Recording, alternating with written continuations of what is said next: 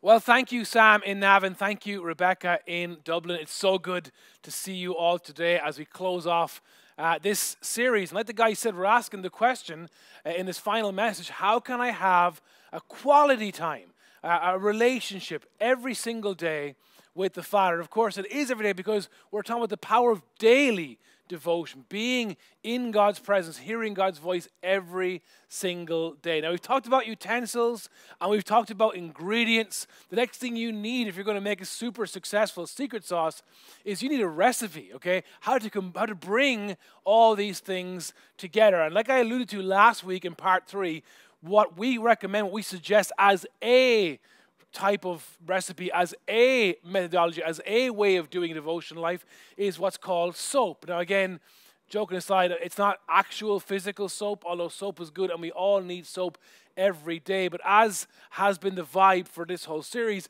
SOAP is another acronym, and I'll explain what it means in a second. But I also want to give you a heads up because sometimes we can get confused. We can think, oh, the methodology, the powers and the methodology, it's something, it's almost like magical. It's almost like it's spooky. It's almost like if you do these certain things a certain way, you'll achieve a certain result. But I want to say it very clearly. The power is not in the methodology.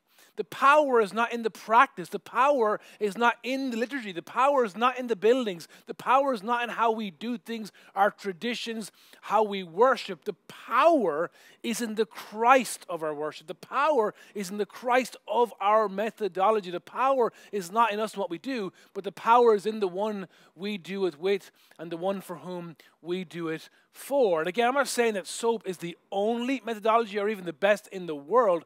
I'm just saying after pastoring this church for 15 years, SOAP is the most effective one that we have found that works. And so many of you already know this because either you've soaped before or you are actively soaping, and you can attest to and you can affirm the power of having something like a methodology like SOAP in your life. And again, if you're not a Christ follower, that's someone of faith today, that's okay, because I want to encourage you, even if you don't believe in God, you need some kind of practice that will help you just process life. Why not considering at the very beginning of this message, why not considering adopting this methodology for 7 days, 14 days, 21 days, I don't know, why not just give it a go and see if it works in your life. So what is SOAP? We'll break it down. S stands for Scripture, because we understand, like we said, that Scripture is how God speaks to us.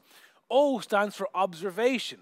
A stands for application. And P stands for prayer, because we want to start our devotion with God speaking to us and end our devotion with us speaking to Him. So I want to break down each one of these 4 components today and explain what they are, how they work, and set you up, hopefully, to be able to do this every single day practically. Like I said before, why I love this is because whether you have 5 minutes or 5 hours, whether it's a paragraph, a note on a phone, or 3 or 4 pages in a journal, the quantity of time is not really what makes soaping powerful. Like we said time and time again, it's the quality of time. And even if you say, listen, I have 5 minutes at a traffic light on the way to work in the morning, or I've got 10 minutes as I wait for the bus, whatever it is, it's not about the quantity. You give God what you have and give Him your best, and you watch what God does. So, number 1, we start with Scripture. Scripture. And this is really important because it isn't just self-help. It isn't, just meditation. It isn't just, mental processing. We need something outside of us. We need something that brings clarity, that has strength, that has power. We need help. And we know that God's Word helps us. God's Word is not some old, ancient document, as we discussed back in week 2, that was written by people who want to be in power. And again, we'll talk about that later on in our apologetic series. No, God's Word is a real Word, and it's a living Word, and God's Word speaks to us. And in 2 Timothy chapter 3, verse 16, the Apostle Paul, who's writing to this young leader called Timothy. Timothy was a pastor of a local church in modern-day Turkey called Ephesus. And at the time, obviously, he was just cutting his teeth and learning how to lead people. And the older Apostle Paul, probably actually writing it from prison, wrote this letter to this young leader and encouraged him about the power of Scripture. He said, all Scripture is God-breathed, meaning it's inspired by God, and is useful for teaching, rebuking, correcting, and training in righteousness, meaning it has many applications. We can be taught or we can teach others. Rebuking means like to kind of call someone to account. Correcting, very similar. Training in righteousness. And again, it's this idea that if we want to grow to become the men and women that God wants us to become, if we want to grow as Christ followers, or just grow to be more like Christ in general, the way we do that is through Scripture. And the end result, verse 17, is a servant of God may be thoroughly equipped for every good work. Have you ever experienced the frustration of being asked to do a job and not having the tools or the training you need to accomplish that job? I think one of the most frustrating things in the world must be when we're asked and we agree to help someone or do something and we aren't supported the way that we need with tools and with equipment. Well, the Word of God thoroughly equips us for every good work. And it isn't just good work in terms of doing good work for God. It's just life in general. We need equipping for life because, I don't know if you notice this, but life is difficult. Life is complicated. As we keep saying in the church, we want to help. And one of the primary ways that we can help you in the complexity of life is by encouraging you to have a system, a methodology, a focus, a moment, an anchor every single day. Not only where you can get God's word, not only where you get into God's word, but where God's word gets into you. Why? Because the word equips us to live more like Him and to live more for Him. And like we said right through the series, our lives are instantly better when we're more like Jesus. And again, if you're not a Christ follower and you're thinking, well, I don't want to be more like Jesus, well, let's just pause a second and ask the question, why would you not want to be more like Jesus? Like, if you're an employer, why would you not want employees who are more Christ-like? If you're an employee, why would you not want an employer who's more Christ-like? If you're hoping to be married, why would you not want to be engaged to someone who is more Christ-like? If you're a son or a daughter, why would you not want parents who are more Christ-like? If you're, wherever you are in life, why would we not want? Because let's remind ourselves, we say being Christ-like, and the word equips us to live for Him and live like Him. But what does that look like? Well, Christ, we're told, is the definition of, not that He's loving alone, but He is love. And He is peace. And He is patient. And He is gentle. And He is kind. And He came as a servant. And He is generous. This is only a list of a few. This isn't exhaustive. It's just listing a few of the highlights of the nature of Christ. Why would we not want to be more like this? Let's be honest. Would our marriages be better or worse off if we were more Christ-like, if we were more loving, peace-orientated, patient, gentle, kind, servant-hearted, and generous? I mean, would our businesses and our enterprises and our general human experience throughout life be better if we were more Christ-like? See, I understand why our apprehension to become religious and get caught up into all the rules and regulations. That's not what I'm talking about. I'm talking about the idea that when we get in the Word and God's Word gets in us, it equips us to be more like Jesus, to be more like this. And I'm convinced that our world across the board will be better off if more people were like Christ. I know in my heart, I want to be more. As a father, as a husband, as a brother, as a boss, as a team player, I want to be more like Christ. So the Word of God is useful. It has use. It isn't some ancient, outdated, archaic, old document. It has very real world application for the complexities of our life today. And therefore, not only is the word useful, but by definition, the word is helpful. And like we've said, we need help every single day. And some of us in this room, come on, we have had moments, maybe even recently, I know I've gone through some really tough things recently, where it feels like, man, why is God silent? Where is God? Why isn't God? And the challenge, even for some of you right now who are not Christ followers, is maybe one of the reasons why you push back against the Christian message is because you say, well, if God is, then God would. But the truth is, us shaking our hands towards heaven and saying, God, why are you so silent? When we're not seeking Him in His Word, it's like this quote that says, complaining about a silent God when your Bible is closed is like complaining about not getting text messages when your phone is turned off. My friends, God is speaking to us every single day. He speaks into our conscience via the Holy Spirit, but primarily He speaks to us through His Word. The question is it on? Is it open? Are we engaged with Scripture? Now, when it comes to S.O.A.P, what we recommend then is that every single one of us has a plan or a methodology to read the Word and I'm not talking about quantities. There's all sorts of options. You could read multiple chapters. You could read a book a day. You could read a verse a day. Again, the quantity isn't what we're talking about. It's the quality. One of the best technologies that we recommend is an app by a group called YouVersion. It's called the Bible app by YouVersion. It's very well known. I've actually met the developers who created this app out of a great church in America called Life Church in Oklahoma. Just a great, great piece of kit. And if you haven't already, I want to encourage you right now, everyone, come on, everyone, right now, let's pull out our phones, Apple and Android, all technologies are welcome. And I'm going to put 2 QR codes, okay? The first one is for Android. The second one's for Apple. So if you haven't already downloaded the Bible app by YouVersion, right now, come on, just open your camera, point it towards the relevant QR code for yourself, and I want you to download this app right now. And as you get into the app, it's really cool because right there in your handheld device, it's not just the Word of God, but all different translations. You know, there's contemporary English versions, which are really, really simple English. There's more classic versions like the King James or New King James.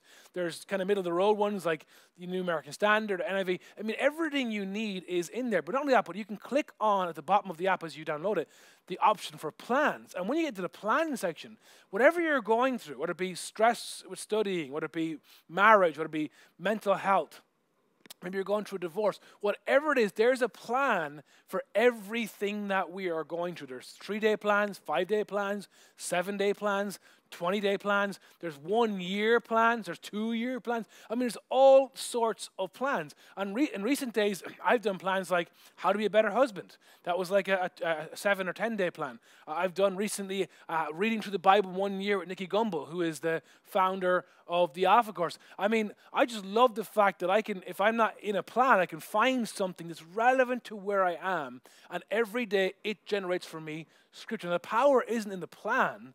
The power is how the plan brings the relevant Scripture that we need into the situation that we find ourselves. And just by taking the moment, by prioritizing a moment every day where we put ourselves in God's Word, and God's Word is in us, we're starting to form a methodology where now we have help from heaven. So the first one is Scripture. The second part of S.O.A.P is observation. Okay, observation. So now that we have our Scripture, so just imagine on your phone or in your notebook, you've got a blank page, you write the date on the top, that's how I like to do it, and then you write Scripture. And what I like to do is I pick one verse, and I like to write the verse out word for word. It helps me to memorize it. But not just writing the reference, like John 10:10, but actually writing, I have come that they may have life, and life in all abundance. Like I write out the verse. The next thing then now is I write O, and this is the observation part because we want to interact. You don't just read without thinking, turn it into some kind of religious liturgy. We want to interact. We want to think. By definition, observation in the English dictionary is the act or instance of viewing or noting a fact or occurrence for some scientific or other special purpose. So again, you don't have to have a PhD in physics to be someone who develops the power of observation, because we have a special purpose that's actually more important than science. I mean, being in relationship with God is more important than anything in this world. The special purpose of cultivating a daily devotion with God is a pretty significant motive for us to view or note facts. So as we're reading the Scripture, as we're reading the verse, all we're doing is we're thinking. We're thinking and ask ourselves the question, what's happening here? What do I see? And we're noting and observing it. You see, it's not enough simply to read the verse. It's not enough just to memorize the verse.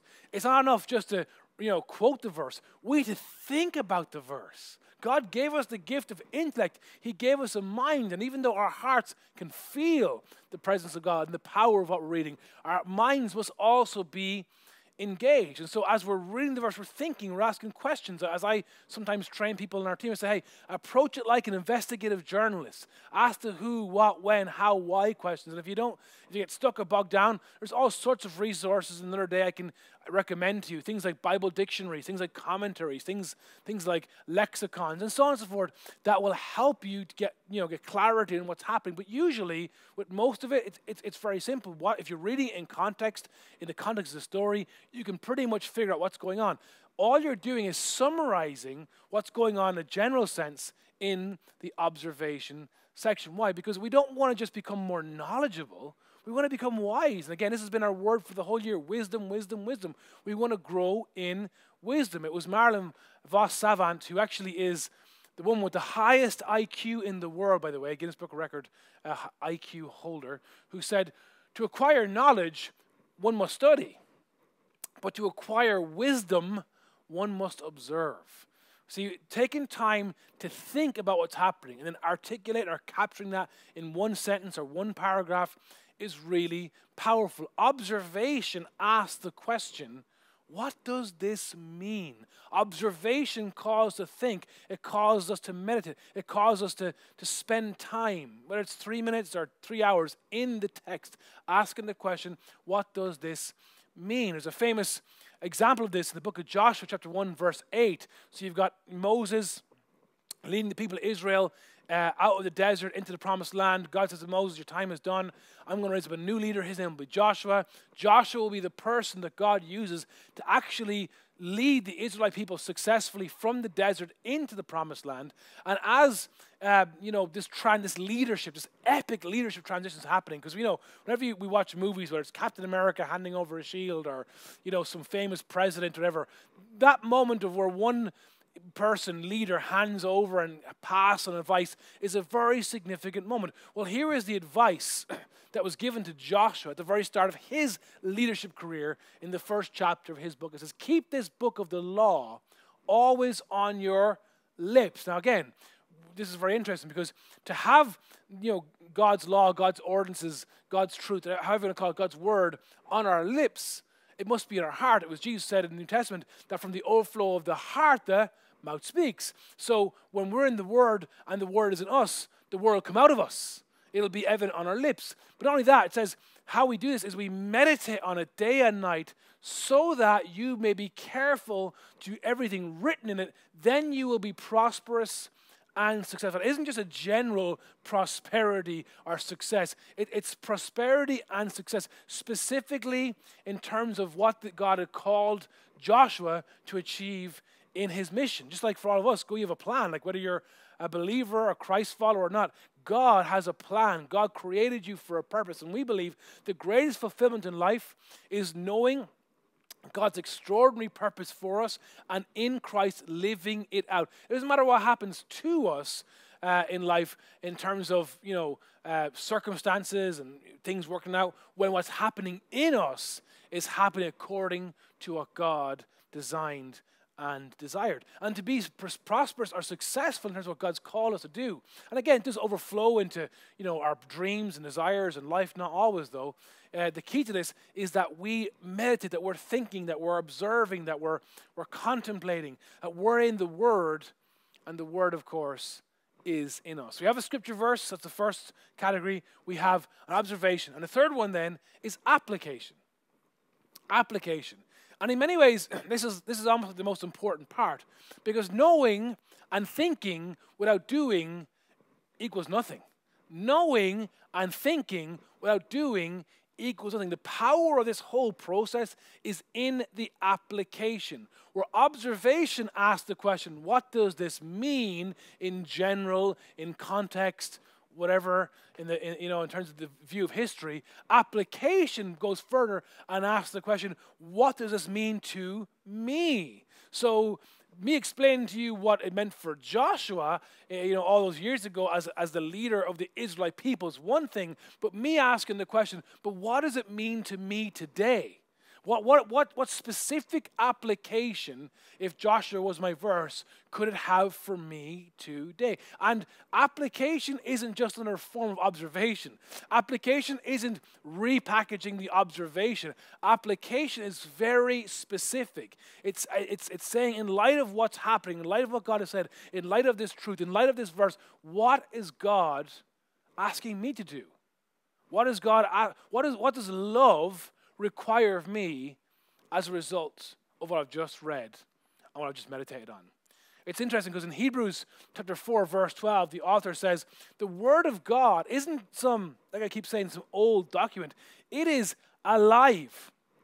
And it is active. And even if you don't believe it right now because you're not a Christ follower, not a person of faith, just think about the fact that the number one selling book in the world is still the Bible. Number one downloaded book is still the Bible. The Bible has been and will be forever because it is not just some historical document to be appreciated and celebrated and for some worshipped. It is a living an active word. It is dynamic. It is transcendent. It is eternal. And it isn't just a list of rules and regulations. It is the power of God to help encourage, strengthen, and guide our lives. And this word, we're told, is not only alive and active, but it is sharper than any double-edged sword. Why? Because, and here's a great metaphor, it penetrates even to dividing soul and spirit, joints and marrow. It judges the thoughts and the attitudes of the heart. Again, back in these days, when this book was written, book of Hebrews, one of the most prominent weapons was a sword. Maybe today another analogy would be like a laser. Like the word is laser focused. Like it isn't just some general thing that's swung around. It's precise and it's double-edged. It has two purposes. It kind of reveals the content of what's going on in our thoughts and in our heart. It shows us. The Bible in many ways is like a mirror. God's word is like a mirror. It shows us not only who God is and what God says, but it shows us as a result who we are and where we are in terms of where God wants us to be. It is laser focused. Again, if you know what I'm talking about, that moment where you're like, God help me, and maybe you're soaping and you read, and it's almost like, my goodness, like, I know that this original text was written for original people, original day, but it's almost like God wrote this for me. Have you ever experienced that where it's like, man, this is for me. Like, this is so specific to what I'm going through. God's word is accurate. God's word is living. God's word is sharp. But God's word calls. In many ways, it demands an application. Not just what's it saying, what does this mean, but what does it mean to me? And more specifically, not just in the general rules and regulations, because this is where the wheels can come off sometimes, where we get trapped in dogma and religious practice. No, again, let's go back to the beginning of the series. We have a Father in heaven. Jesus, his Son, was sent for us. And when he ascended to heaven, he said, I will send you another advocate, one just like me. And that this Holy Spirit leads us to the heart of the Father. So the question we're asking is not just what does it mean to me in terms of like, bold boy, bold girl, do more, do more. No, it's what is the Father saying to me? What is the Father? The point of application is to ask the question, what is the Father? What does the Father want me to know? And you know, our minds always jump to condemnation, right? And judgmentalism. The Father wants me to know, blah, blah, blah. But you know, sometimes the Father just wants you to know that you're loved.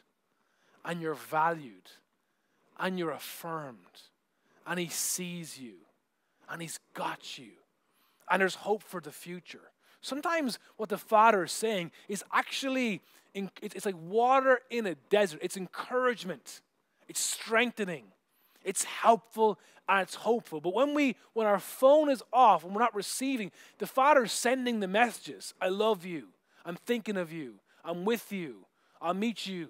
Whatever. The Father is sending the message, but our Bible is closed, our app is off, our phone is off, and we're not receiving.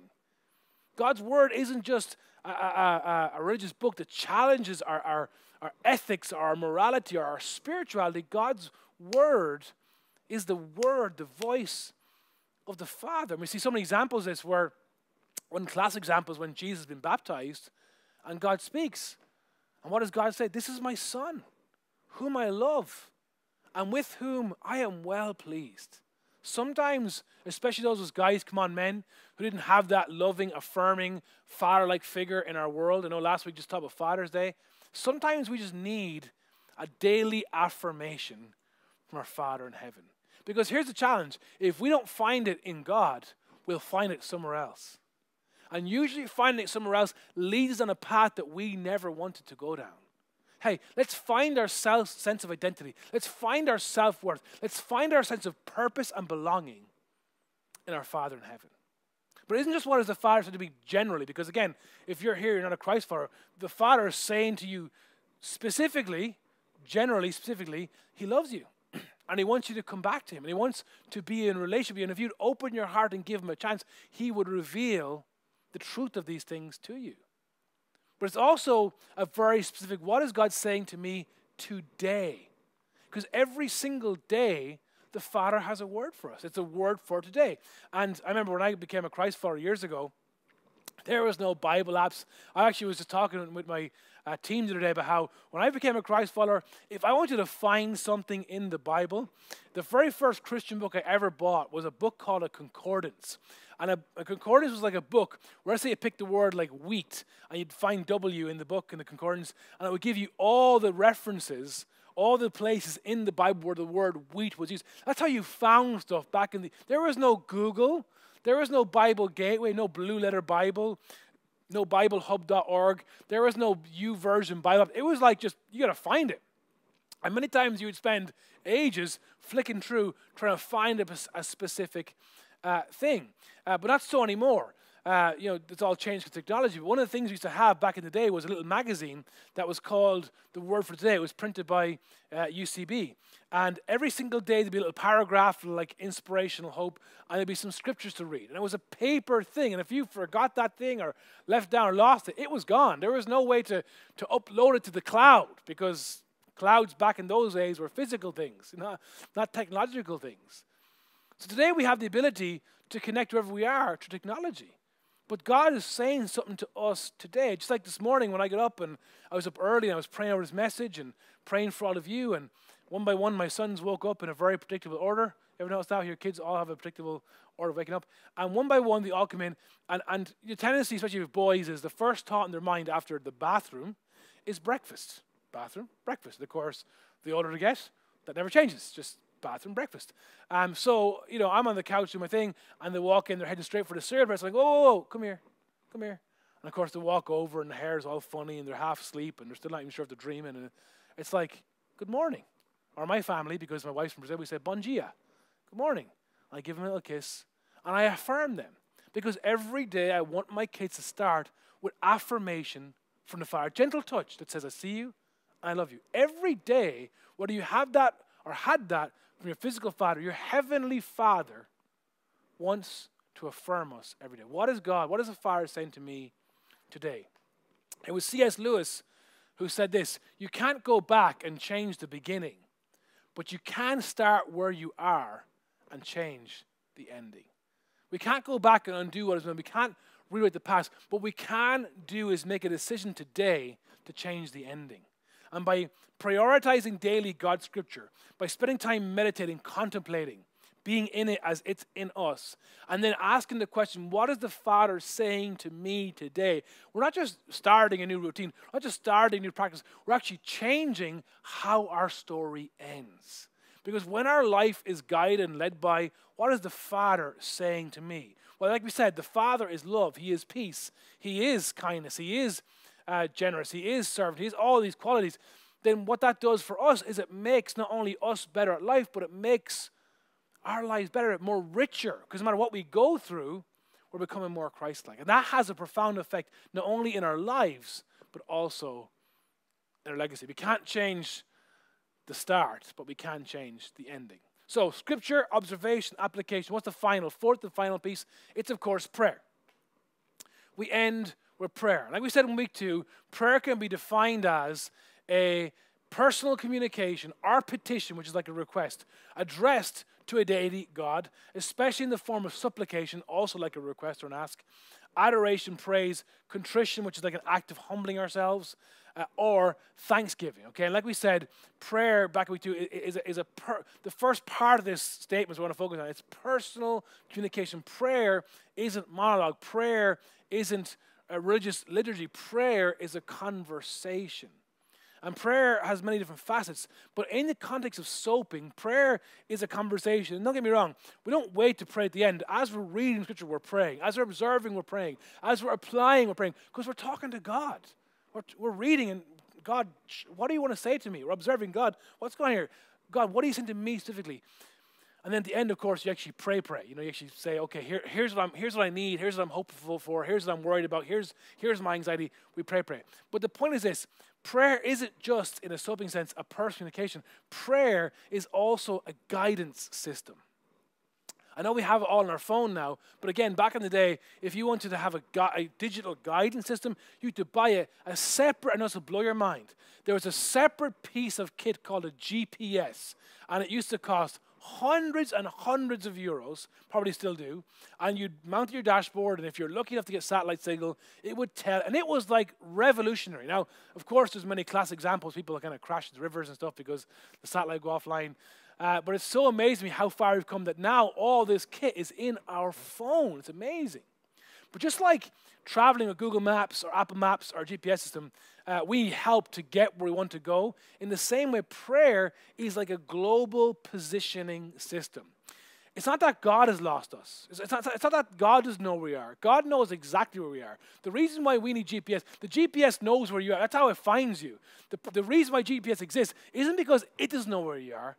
It's because you don't know where you are. And more importantly, you don't know how to get out of where you are to where you want to go. In the same way, prayer isn't just a personal conversation. Prayer helps us to establish where we are. Prayer helps us to establish, ascertain where we want to go. And prayer helps us to get there. Prayer is like our very own spiritual global positioning system. Some of you have family tracking software in your kids' phones where you can open an app like Life 360 and you can see all your kids. That's good for you as a parent, but prayer is not God's way of keeping track of us. Prayer is our way of keeping track of us in relation to where God is. So prayer isn't just a conversation. Prayer is also a guidance tool. But prayer, more than that as well, is also, how would you describe it? Prayer is a system or a vehicle or a method to which we get real, to which we confess. Because sometimes, let's be honest, come on, you're with me now for a second, lean in here. Sometimes we can just go through stuff and we just say things that we know we can't really say to anybody else because maybe our circle of trust is small, maybe because they're not ready, we're not ready. Sometimes we just say things. And the great thing about prayer, when we think about scripture, observation, application of prayer, is prayer asks the question, what do I need to say to the Father? So we know that true application, the Father speaks to us. But in our prayer, we're saying, what do I need to say to the Father? Not just in general, but what do I need to say to the Father today? Because every day there's a need to speak to the Father. And it's in confession, in acknowledgement, in being real with God, that we get clarity as to where we are. And thank God for His grace and mercy. He is love, He is patient, He is kind, He is generous, He is grace, He is all things, because God doesn't condemn us or shame us or judge us. God shows us the way forward. He shows us the way back to Him. He shows us the way out of our junk. In Psalm 119 and verse 105 it says that the Word of God is like a lamp for our feet, a light on our path. Notice that the author doesn't say it's like a floodlight. It doesn't show us the whole road. It's a lamp. What does a lamp or a torch do? It gives us enough light to take the next step and the next step. And as we keep trusting and applying and observing and praying and talking, conversing, and keep taking steps, all of a sudden we look back and realize, hang on a second, I have not just moved, I have progressed. I have progressed in my dreams, my desires, my relationship with God. I have progressed in my calling, my purpose, in my marriage, in my fatherhood, in my mothering. Whatever it is, I have progressed in God's call for my life. It was Corrie ten Boom who said, is prayer the steering wheel or the spare tire of your life? For many people, unfortunately, it's a spare tire. It's only used, break glass in case of emergency, like a fire extinguisher. Like, oh no, I'm in trouble, I've made a mistake, and so I'm going to crack this thing open and hope for the best. And you know what? If you're here and you're not a Christ follower, or maybe you were a Christ follower, or not anymore, or not currently following Christ, you know what? Thank God that that option will always be there. God will always be a breath away from wherever you are. You're never too far away or too far gone for an honest, authentic prayer and faith to reach the Father in heaven. And that's the way you want to live your life, constantly putting out fires, constantly on the edge. That's fair enough. But for those of us who want more and perhaps want to grow in wisdom, the idea that prayer could be a steering wheel that guides and directs our life, that helps us to foresee, oh, that's a bad decision, avoid that, or that's a distraction, avoid that, or that's going to lead into a car crash, avoid that. Just something that helps us every single day to take daily steps towards health, towards God's purpose, God's plan, towards Christ-likeness. And so as we close the series, as we close the message, what I want to let you know is that you, like me, we help every single day. And as I hand back over to Rebecca in Dublin and Sam and Navan, and they close off this series, I want to encourage you, why not consider soaping? You know, I'm not just someone who preaches, I practice. I soap as much as I can. I really believe in the power of this. This is my soap journal. It's got a cool quote from Nelson Mandela. It says, "It always seems possible. It always seems impossible until it's done." That's just a really cool reminder to me every single day that nothing's impossible for God. I want to encourage you, whether you're a Christ follower or not, think about this. Would your life be richer? Would your life be better if you were conversing, talking, hearing, thinking, meditating, applying God's voice, God's word in your life, or not? Because if we don't find help in this, then where? We all need help every day. Back over to Sam and Rebecca. Hey, we are so grateful that you could join us today. We really hope and pray that you were encouraged, that you feel blessed by this message. And you know what would really help us? If you could click the like button and also subscribe to our channel, because we want to get this message across Ireland and the world, and that would really, really help us. So please go and do that. And also to let you know that you can watch and listen to previous messages and find out a whole bunch of stuff on our website, lighthousechurch.ie. And something else that's really cool, Jake. Tell us about something else. Yes, guys, we have a brand spanking new Lighthouse Church app. Yeah. So make sure to go download it on our website, or you can download it via the app stores, and there's a lot of cool things in there. You can rewatch previous messages, and there's also some downloadable content for you guys. So make sure to download the Lighthouse Church app, and there's also the good old-fashioned Bible on it. Bible is so important. So, and you know what? Even better than this experience today that we've had is church in person. It's just so good. We meet every Sunday morning in Navan and in Dublin. You can find out all the information on our website, but it's at 11 a.m. every Sunday in person, and we have the best time. So come join us.